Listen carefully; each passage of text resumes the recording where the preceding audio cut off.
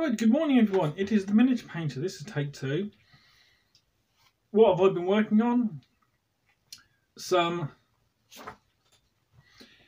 Peninsular War British line infantry.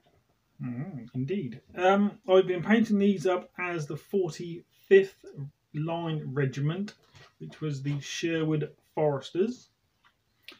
And yeah, thoroughly enjoying them. I've completed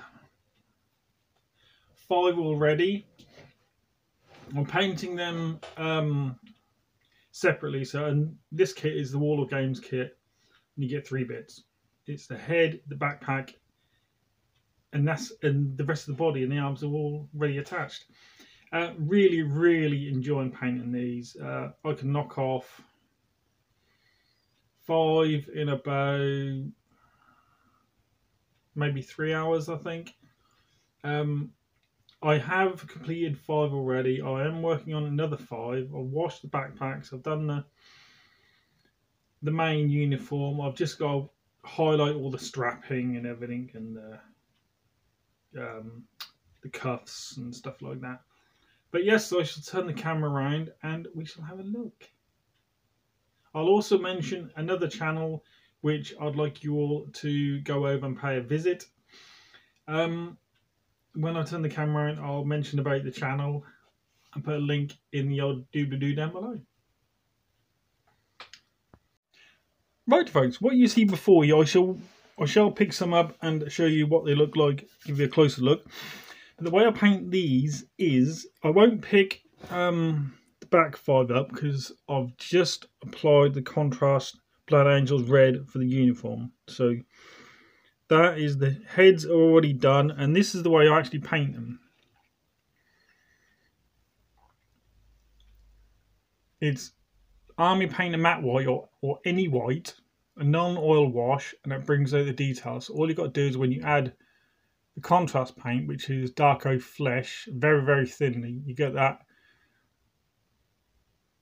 worn out fleshy type look. I will apply another layer of dark oak flesh, the contrast paint on that head, just so it looks a little bit better.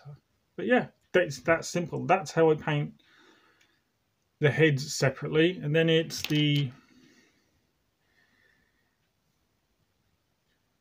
backpacks. The canteen has got to have a highlight yet. That's a very dark grey. You've got the bedroll or greatcoat. But yeah, that's the way I paint them separately as well. Now, like I said, the ones at the back are drying. This is the progress I've made. Really chuffed with the way these guys are turning out. Like I said, I'm not unsure about the green on the collar and cuffs. I think it might be a little bit too dark. Oops. Never mind. Really, apart from that, pleased with the facial details. I've gone for a different coloured skin on these ones. Look, so these are dark oak flesh on these ones. But yeah, really pleased with the way these guys are coming. I've still got a highlight on the back there and just a few other highlights.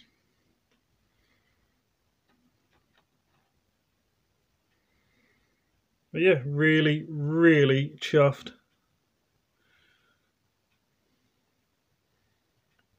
with the way these are coming out.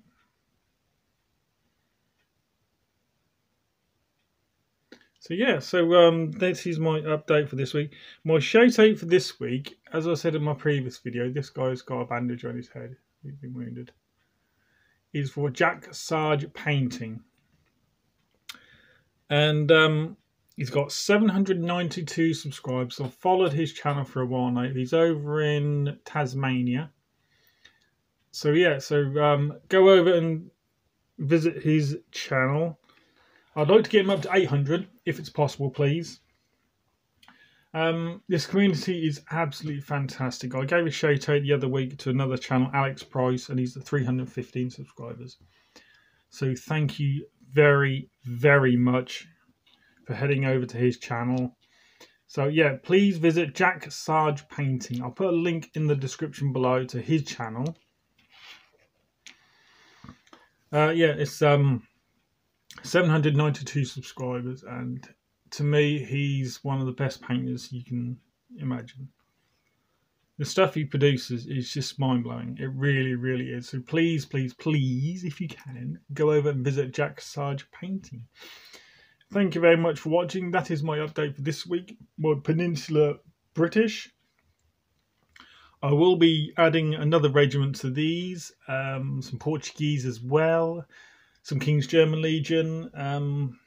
I might, because the 45th, they were with the 3rd Division, I believe, under Picton. So I'll probably paint another regiment which were under his command as well. So yeah, thank you very much for watching. Don't forget to visit Jack Sarge Painting, and I shall see you in the next one. Bye!